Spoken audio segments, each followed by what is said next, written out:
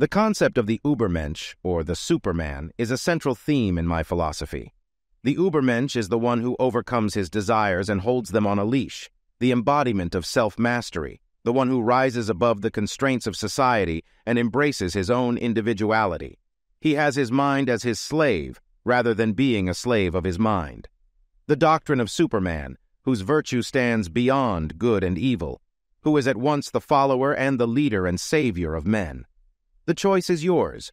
Would you rather choose the petty slave morality of the modern world, telling you that it's okay to be weak, the morality of a world which is slowly falling into oblivion, or the greater master morality of a man who has broken free from the chains of his own mind, he who is at once a wielder and witness of a greater dignity?